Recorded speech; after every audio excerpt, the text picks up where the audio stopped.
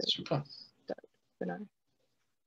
Okay, good evening, everyone. Whilst we wait for other people to join and just make sure everyone's connection is okay, if you could type your name and your unit into the chat function, and then we can record your attendance on this webinar. So I'll give you a couple of minutes to do that, and then we'll go for our introductions.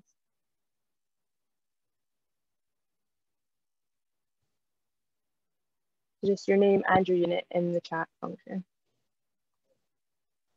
Okay, I'll give a little introduction about me. So my name is Catherine. I am the Chief Instructor of the Sea Cadet Training Centre Caledonia up in Scotland. And I'm joined by my volunteer colleague, Michelle Webb. And we are just going to be here for safeguarding purposes and just to help facilitate this webinar. And we're also joined, as you can see, by Conrad Manning, okay, and he is going to give you a lecture on naval architecture and career options that you might be interested in that field. So I will pass over to you, Conrad, and you can tell us a little bit more about yourself and then start our lecture. Super, thanks. Let's see if this... Right, is that changing? Yes. Cool. So yeah, awesome. Thanks for the introduction. It's great to be here and to be able to talk in front of all of you guys who are all Sea Cadets. My background's quite varied. I've kind of gone from being raised internationally to coming to the south coast of the UK and studying at university, and now actually putting my degree to use as a naval architect. So a couple of things, just what naval architecture actually is, how I've come about to take this role, what naval architecture actually is, along with a couple of cool projects that I've used that degree for, and what my job has allowed me to do. A couple of things about maybe where the future might end up, and perhaps a couple of things that as I think back, it might come back with. So if you just Google the definition of naval architecture, it's just the activity or profession of designing ships. But I think it's a much more involved role. It covers so much more than just that simple one line. It covers everything really, from stability to hydrodynamics to structural to all the stuff that goes actually in the boat. So you're looking at anchoring systems, you're looking at accommodation or powering. And over the years, it's kind of both the method as well as the analysis has changed massively. So as you can see on the left, when they first started designing boats, it was either originally it was just passed down through generations, talking about these are the things that we did, here's what we learned, as well as looking back at historical boats that they produced. And then they started bringing in things like the abacus as a calculator, and then slide rules. Calculators are now kind of where we are, where the computers are taking a massive amount of the work that it involves.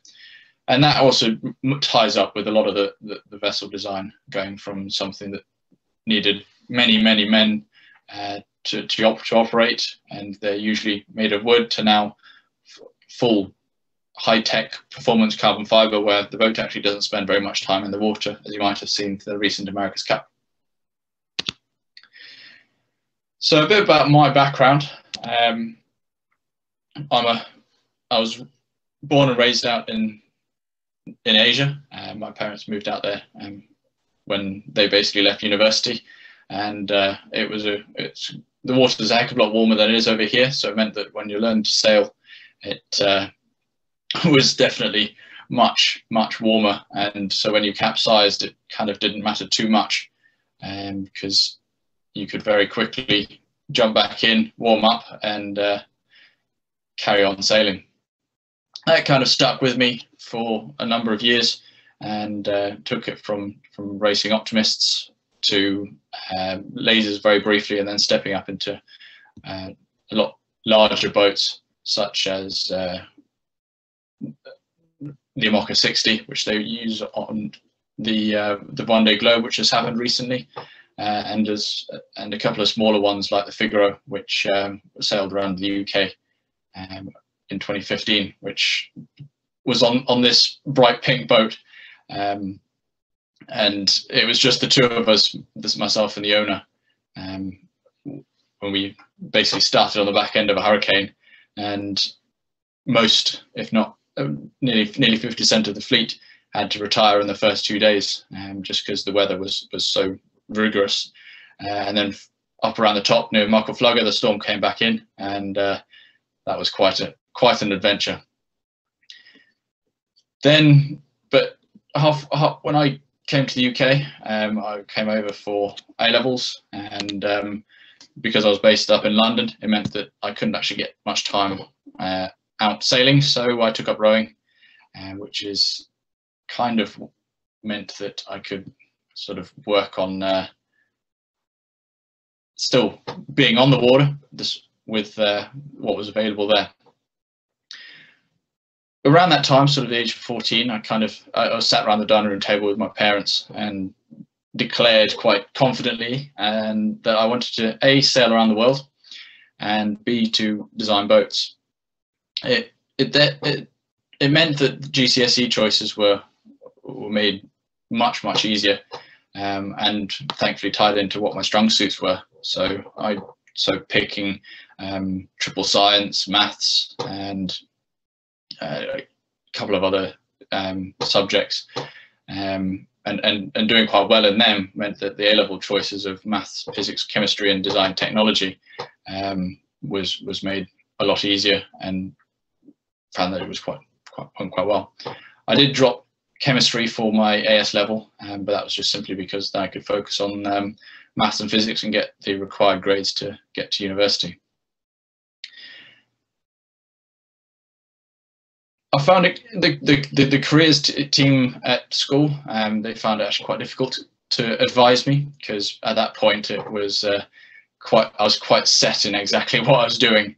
I wanted to go to Southampton University to study naval architecture, but they were quite adamant to look at other options. So it kind of opened my eyes to different universities where I could actually go and study those sorts of things. And that process of actually looking at, okay, what do these other universities look like? What can they offer? It meant that I was definitely sure that I wanted to go to Southampton and study there.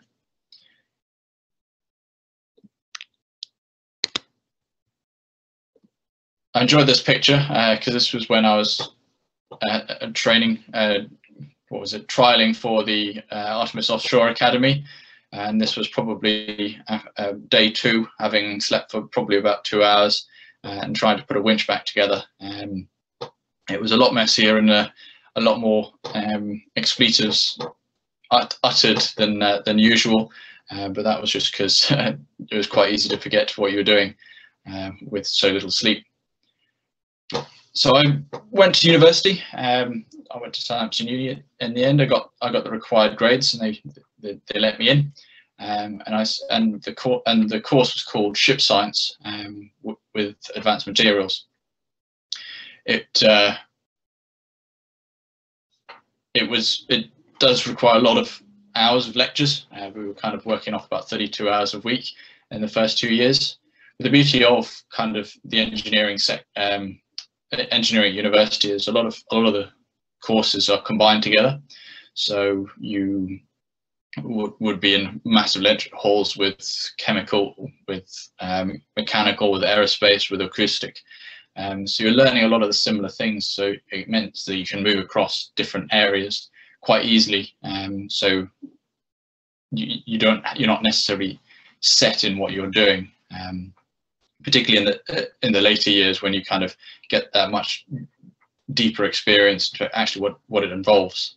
One of the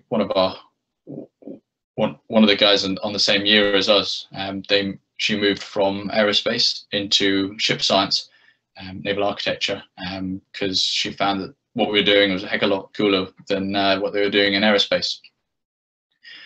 around that time, I trialled for the Artemis Academy to be part of the British solo sailing team, and it kind of, at this point, it made me realise that the engineering and finishing my degree was more important than the sailing side of things, and kind of that's the route that I continued down, and meant that after 4 years, I graduated with a master's in ship science or naval architecture.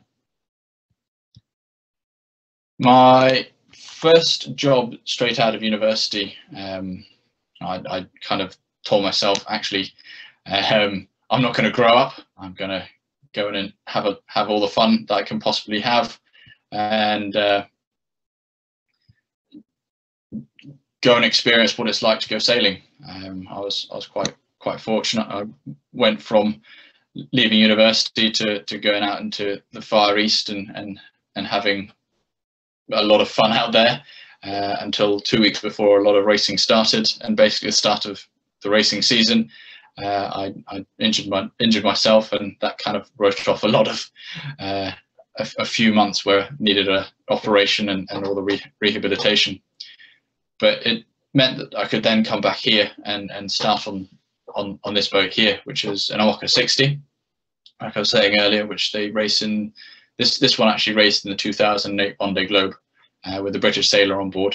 They didn't make it all the way around due to some issues, but I worked on board as a second mate or first mate, depends how you actually look at it.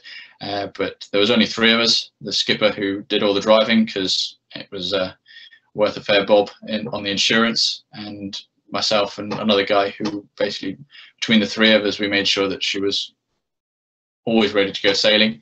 Any damage was repaired, and all the maintenance was kept up to date.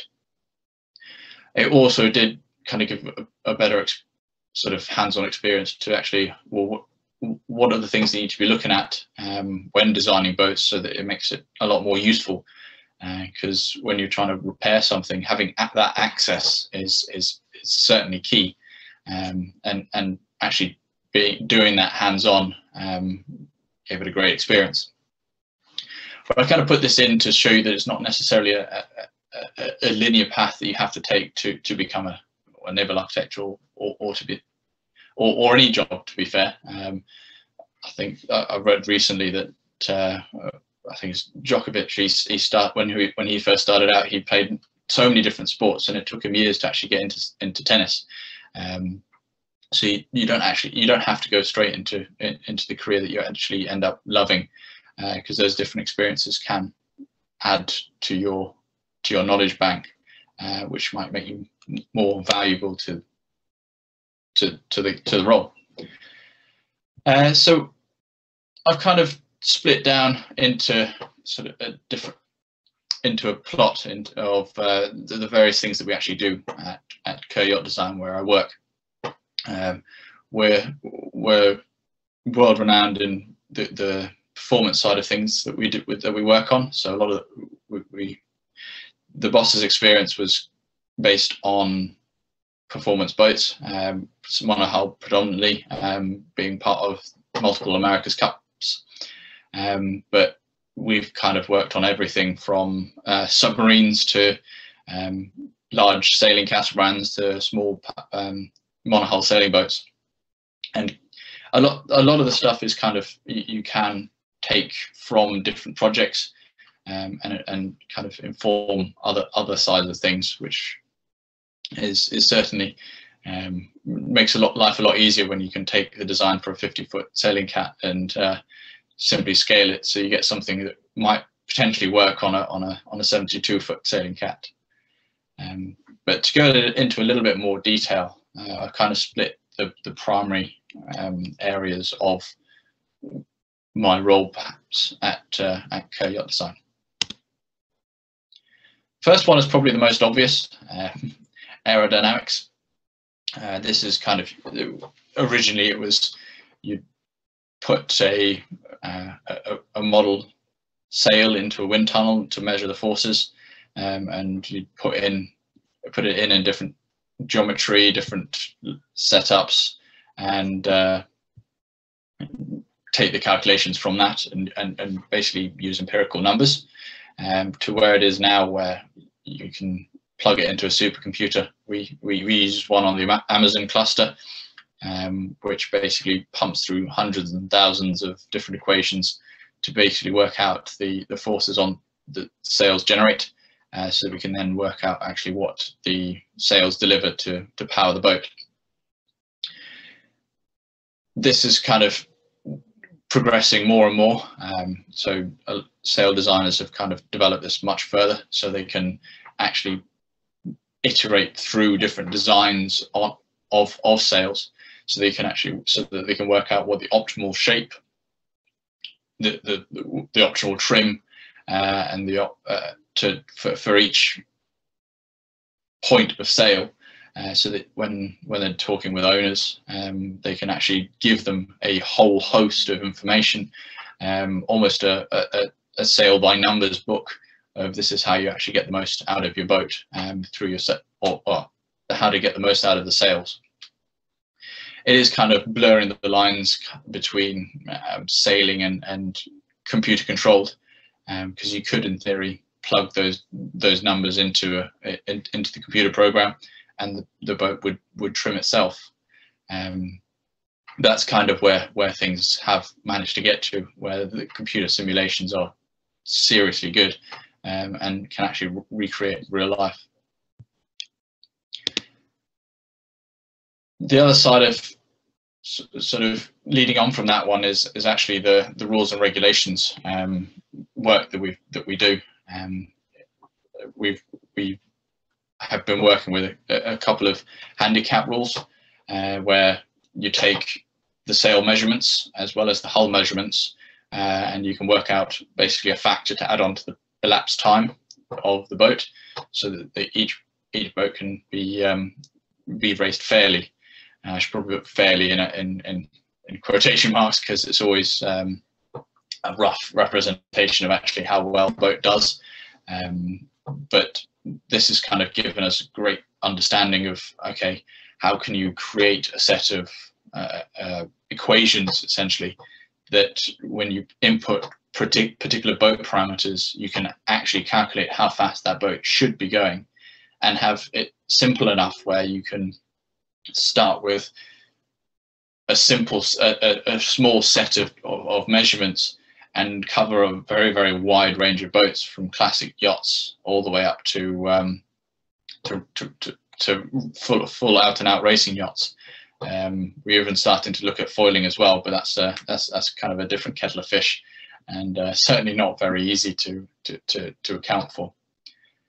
That sort of stuff is, for foils and that side of things, that is accounted up through more fluid dynamics analysis, but this time you kind of just change the material where the object is running through, which works quite well for things that stick underneath the surface. But when you actually start looking at hulls, you then have the interaction between the water and the air, which is where we kept arguing that naval architecture is definitely the hardest discipline in engineering, because you're not just playing with things that move, you're also playing with two different fluids. But again, this CFD side of things, the hydrodynamic analysis, that's come on leaps and bounds, where originally there was a man who towed a flat wooden plate through the waters up in the Lake District to work out, oh, okay, here's a representation between shape, roughness, and resistance. And that kind of research has been going on and on and on, so that now, again, we can put any geometry into a computer simulation and work out what the resistance that hull generates, as well as how it reacts in waves, and what sort of pressures and effects come out of sailing the boat. We recently did a project where we took a 63-foot power catamaran, put it in a computer simulation. We could plot a lovely video of the boat going through sort of, I think she was 3-meter swells, as if she was in the Pacific Ocean, and we gave the owner that video of what their boat should look like as it goes through all those waves, which he was quite pleased with, and kind of gave us a bit more reason to reduce the speed, because the pressures ended up being quite high. To counteract a lot of those pressures, we again use another computer software called FEA, which stands for Finite Element Analysis, and that's essentially a computer program that runs thousands, if not millions, of equations where it calculates the load on a particular element. So, for example, a beam, or between 2 points, and iterates throughout the whole vessel, just translating the loads through to where the item is held, to the constraints, so that you can work out a whole myriad of different things, from stresses to strains to deflections to pressures to, I can look at it now. I've been running this evening a simulation of a keel on a 50-foot sailing yacht, and they found that the salt water was attacking the frame that this keel was attached to, and we're looking at different methods of repairing this that comes out with a much stronger solution, which would then significantly extend the life of the boat. And this FEA, this program, basically means that we can put the 3D geometry of the structure and the keel into the boat, onto the software, put different constraints and holding it on the side, much like it is in the boat, and then applying a load as if the whole boat had been knocked over on its side, and can see, okay, here are the hot spots of where stresses and the stresses are in the aluminium, and we can then know, okay, either we need to reinforce this area or we need to change where the load paths are going through. So it's a seriously powerful tool, and is something that we use quite often. The last one is kind of where things get quite technical. It's called neural networking, and it's one of the things that we're kind of leading at where I work. So this takes lots and lots of different data points, and tries to find a pattern amongst it. So, for example, there's 17 different parameters that they're working off, and each of those has a comparison to something else. So, for example, if it was a linear, if you take two things you're trying to compare against, so for example, boat length and boat speed, you could very simply compare how different boats' length compares to their speed, and you get a pretty straightforward linear relationship. But then if you started adding on things like beam, draft, sail area, mast height, boat weight, and started adding those particular things in, you then start to get seriously complicated, which is where this neural network comes in, where it basically works it out for you. So it's a method of machine learning, and has allowed us to basically find those solutions for those handicap rules off the back of the analysis with the CFD, computational fluid dynamics, and the aerodynamics analysis, to come up with better solutions. So that's kind of the real nitty-gritty, and I imagine you guys have gotten slightly confused with all of that, which I don't blame you at all. It was 4 years of university stuff that I had to trawl through, as well as 4 years, 5 years now learning on the job, to actually get my head around at least a small part of all of these things.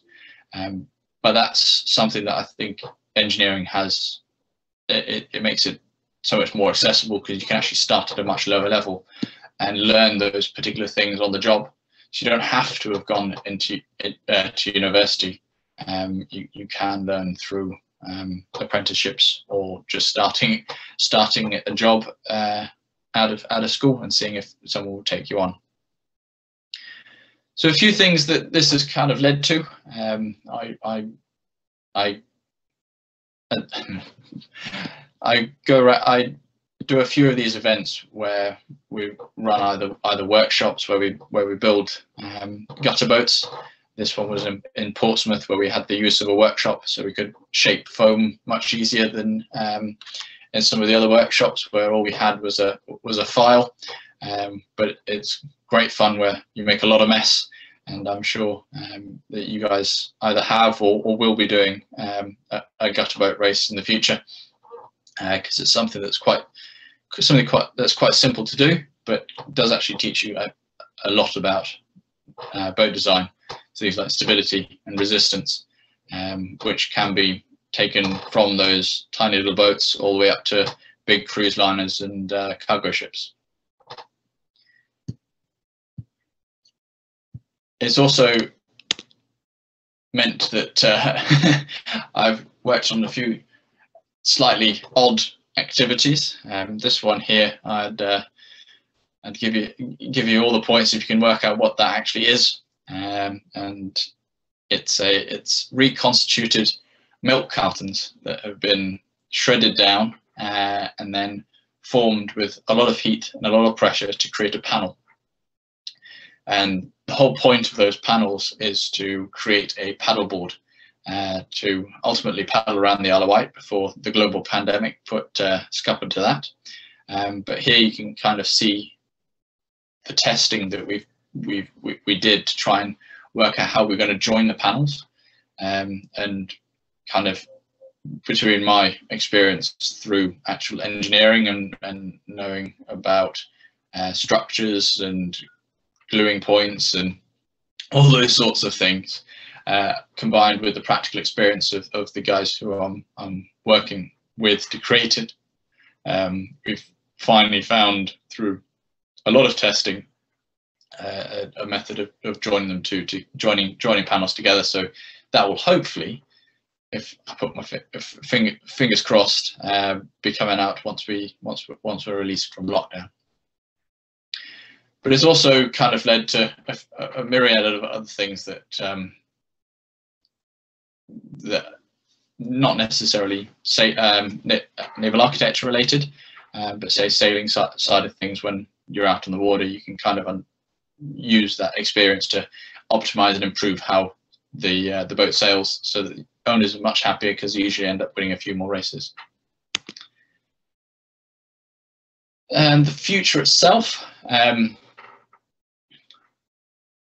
I think a lot more it will be looking at this buzzword of multidisciplinary design optimization. So it's kind of bringing in a lot of fluid structure interaction. So what it says on the tin, where how structure or geometry interacts with the liquid, the salt water usually, which then leads into giving more realistic or real life load cases, which then means you can actually engineer the hull or the platform or a submarine to those particular loads, and then with the amount of data and information that's generated, you can then use a lot more of AI or machine learning to create a better understanding of actually how these things work together, so that the factors of safety that people have to put on at the moment, because you don't know exactly what it's going to see, can be reduced more and more and more.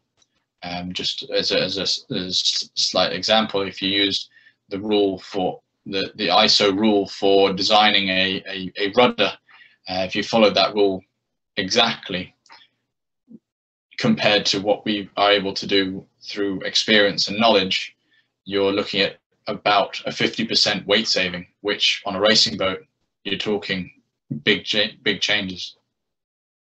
The second one is a lot of greenification. So now, whether that's through the use of sails on big container vessels, and that's something that's being pushed massively at the moment. It's one of the projects that we've worked on, or in materials. So looking at kind of things that are based on rocks. I can't remember the name of the fibre off the top of my head, but by using that particular fibre, it then makes it a lot easier to recycle it, which then cuts down the material wastage, which then cuts down the greenhouse gases used to produce that materials, etc., etc. So that it makes the whole industry much more environmentally friendly, which is something it's perhaps not so much at the moment. And then dynamic optimization. I've kind of put that in because that's what a lot of people are adding as buzzwords to their webinars and their lectures, and not really explaining what it is. But if I was to hazard a guess, it would be combining computer learned values of loads and safety to solutions, so that what you produce is even better. And to look at things that are better, kind of, it requires a lot of looking back in time as to what you learned. And I kind of put a few ideas of maybe the things that I would have appreciated someone telling me when I was, say, leaving school, starting school, leaving school, starting university, so that I would be more prepared than what I am at the moment. The first one is paying more attention into learning how to code. That's definitely where things are going more and more. So if you can treat it like a second or third or fourth language, and be able to talk fluently, type fluently in it, it definitely gives you a particular step up compared to your colleagues or competitors. And it is something that definitely I wish I'd paid more attention on. The second one is to actually learn the subject matter rather than actually studying purely for an exam. I've sort of 3 years in, I've completely forgotten most of the stuff that I learned at university, and recently we had a concept design that required literally going back to the notes that I took in first year university, which is in a folder about that thick, and leafing through all of my notes just to work out actually what's going on here and how can you actually implement that and get the right answer. And I know that when I was in my first year, I perhaps spent a little bit more time cramming for an exam rather than actually learning the subject material, so that it was second nature rather than rote learned.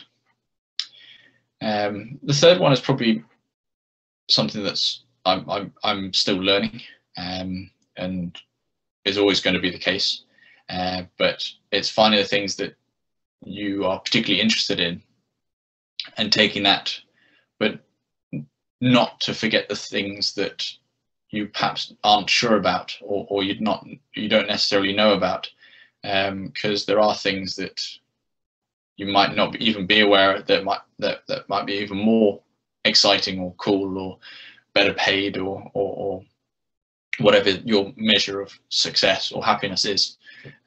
So keeping a wide eye out there for those different opportunities. 4 goes without saying, spending a lot of time in engineering, having a good knowledge and a good grasp of maths and physics concepts definitely makes life a lot easier, because then you can create your own relationships between forces and structures and loads and all that sort of thing, so that it's much quicker and you can get through designs and analyze things much to a better extent and quicker. So that's definitely something that I perhaps would spend more time on. And then lastly, number 5 is something that I'm definitely working on every single day, and that's building a network. So reaching out to people who you know or recently met, or someone maybe your parents know or family friends, just to get their advice, their opinions, their life experiences, or to work out where you want to go, or perhaps looking at a different way of, okay, you might want to start somewhere at a particular company to get experience and actually understand what they're doing, because that actual hands-on role definitely teaches you a lot more than going to school or asking them about it, because you actually get that first-hand experience. So yeah, having that, just putting yourself out there and talking to people is something that's I'm finding is definitely paying off massively, because you can bounce ideas off many other people and get a variety of answers that give you more information. So that's kind of a bit of a whirlwind tour of kind of my background of how I've gone from gone through school to university, and now a role as a naval architect, as well as some of the hobbies that I have with sailing and rowing, and perhaps a few things that I've learnt that perhaps you might find valuable in the future. Thank you.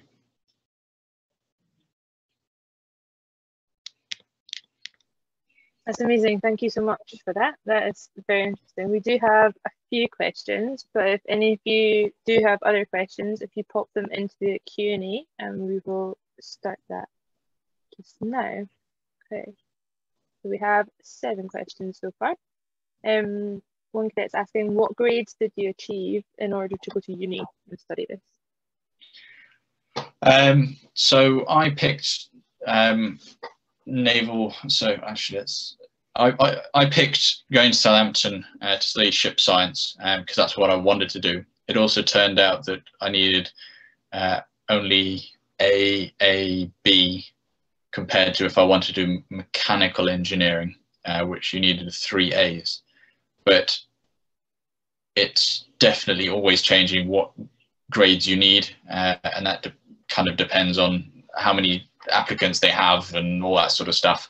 So it's worth just checking out the university where you contemplate studying at, or having a look for the degree and working out which universities offer it, and then see what A levels you need. But generally, if you want to do engineering, it's maths and physics, and then another of choice, and you'd probably be looking at either 3 A's or maybe an A star in there as well. Thank you so much. That's amazing. How did you get involved in sailing IMOCA 60s and sailing around the world? I will probably start that one and say I haven't yet sailed around the world. That is something that I hope to do in the future. The only thing stopping me is a lot of money and a boat, 2 quite fundamental things to sailing around the world. But getting involved with IMOCA, that kind of leads from my point number 5 of getting out, meeting people, because this came about through sailing 2-handed in my 2nd and 3rd year of university, and also trialing for that British offshore solo group, so that the people who were running this boat, the IMOCA 60, knew who I was, knew what my experience was, saw the standard of my experience, and then offered me the role. It definitely pays tribute to it's definitely a lot of who you know rather than what you know, but it certainly does help to know a lot. Cool. Yeah, totally agree. So we have someone who also wants to study ship science at Southampton as well, like yourself, but he's asking, was it easy to find a job in the industry after? I suppose that relates back to the getting in touch with people as well, but it's a tough question.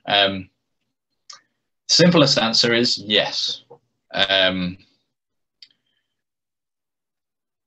probably the more real or honest answer is, what do you want to do? So I kind of didn't want to go into a small cog in a big machine with a graduate internship thing. I can't remember what it's called, but basically you go in there, you work there for 2 years, and they give you all the box ticking exercises, and you end up with a job, or you move. I kind of went into sailing and then went into a small boutique firm. But yeah, again, it's getting, if you were at university and had the opportunity, say at Christmas or Easter, there's no Easter, or during summer, to actually go and do an internship at a company, then those opportunities are even bigger. But definitely ship science at Southampton gives you a massive step up to anyone who's at Glasgow or Newcastle. Not that I'm biased in any way. Particularly Southampton Solent. You definitely don't want to go to Southampton Solent. I am joking though. Okay. So you have someone who's specifically really interested in hydrofoil design and foiling boats. He's asking, how much of that do you see as a naval architect, or is this more towards another field? It's entirely naval architecture. Well, yeah, you'd say it was naval architecture, but the aerospace guys do want to try and get involved. But it's, so for example, well, there's a lot more boats that are using hydrofoil technology at the moment. So we've got one of our designs. One of the consultancy work that we do has another on that design. But it's definitely looking more at the hydrodynamic side, even though it is looking more at a wing, because it is that interaction between the air and the water, particularly as the boat comes out of the water, because it's quite easy for air to get drawn down the support or the strut or the shape of the foil, which is definitely bad, because then you lose all the lift that's generated and the boat falls down and it's kaput. Oh, yeah, awesome. So do you have any knowledge of places, they're asking specifically on the South Coast, but anywhere in the UK, because we have cadets all over, that do boat engineering apprenticeships or apprenticeships in your field? Do you have any? Everywhere. Do you mind just asking that one again? I might have misunderstood that.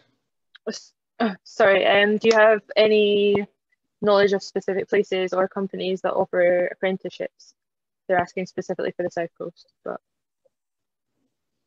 so apprenticeships in your field. Yes. So there are a lot, but you then kind of need to work out, okay, do you want to be doing the engineering side, like the engines and working on engines, or do you want to be doing a design apprenticeship, which is another thing, and would be a different set of companies, or is it like a more of a pure apprenticeship building stuff, like boat building and that sort of thing, which is again a different set of companies? The best thing to do is there's a couple of things, but the easiest perhaps one to do is have a look at British Marine. They have a find a job or find an apprenticeship or find a college, something like that, on their website. If I remember, I'll send it through to you guys at the Scouts, the link, but it's quite easy to find, and it's basically just a list of different colleges where you can study particular different things, and there's also companies which who offer that sort of stuff. That's fantastic. If you could, yeah, we'll certainly advertise that on our many forms of communication. So someone's asking, what is the largest boat or ship you have been involved in the design of? Or is there a specific boat that we might know of that you are involved with? No, predominantly they are privately owned people with lots and lots of money. So probably the biggest one that I've actually designing and that will be built is there's potentially a 72-foot sailing catamaran that will be launched in probably about 2 years' time, which will be the biggest one that I've worked on.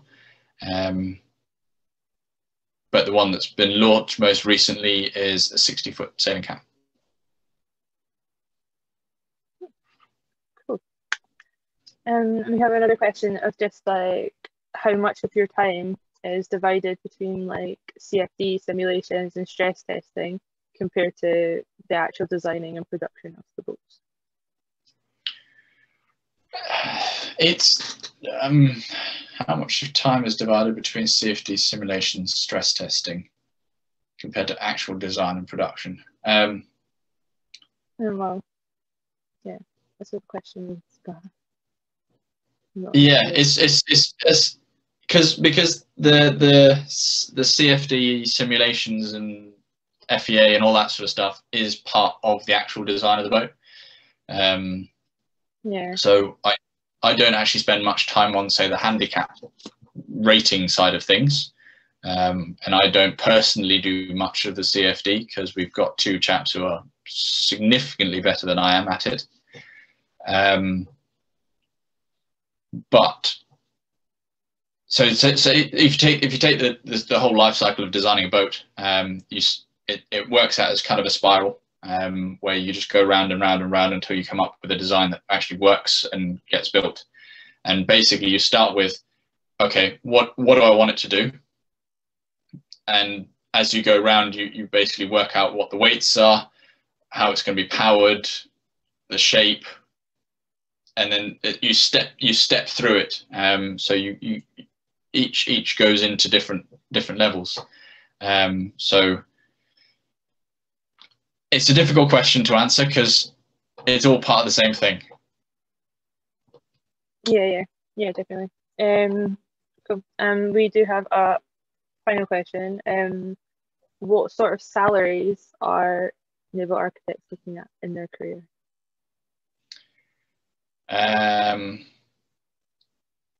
It's a good question.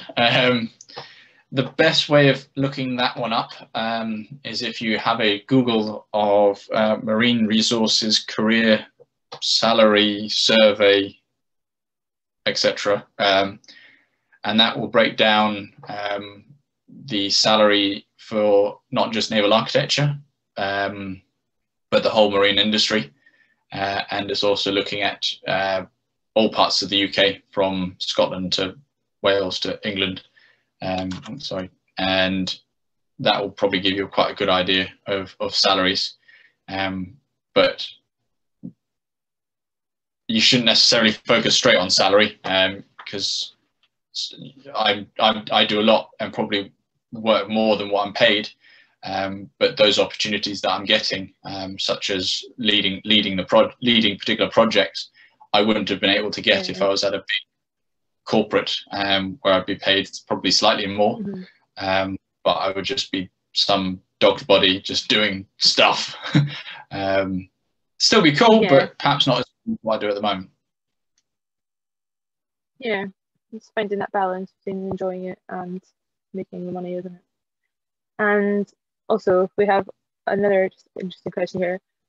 What is the most common boat design that we would see? And also, what is the rarest boat design? As in one that I've done, or one that exists? I think one that exists, or if there's. So pretty general. Yeah, one that exists. Yeah. Probably the most common will be bulk carriers. Now that's probably quite a broad spectrum of kind of things. I mean, you could drill down into minute detail, and there's probably sort of 20 or so of each design out there. But definitely the most common will be commercial vessels. and the rarest will be sort of one-off custom builds. So you're looking at mega yachts, super yachts, racing boats. I mean, the America's Cup, each one of those boats are entirely unique. And the mockers, again, they're all entirely unique. So you kind of look at, okay, where's the massive amount of money going, and that's probably where the unique custom boats are, and the commercial side of things is where there's lots of them. Well, fabulous. Thank you so much for that, and thank you so much for joining us tonight. And I think that's most of the questions that we have. But yeah, thank you for your time. That was very interesting, and hopefully we've got some cadets interested in naval architecture and designing the boats, seeing as they've hopefully all had a chance to sail them now. So yeah. Well, you're more than welcome. Thank you for joining us. Yeah, you're more than welcome. I've thoroughly enjoyed myself. If anyone has got any questions that they've not been able to ask or I've not answered, then you guys have got my details, and I honestly don't mind if you guys just fire anything through. I'm happy to help. Thank you very much. Yep. So if you do have any questions, guys, just get in touch with your unit or us, and we can help facilitate that and answer any questions that you have. But thank you very much, everyone, and we'll see you for another webinar soon, hopefully. But thank you for joining us, and good luck with boat designing. Thanks. Well, hopefully I'll be able to clock off now as work's been done. Thank you. Yeah, well, have a good night, and thank you very much. Goodbye. Super. Cheers.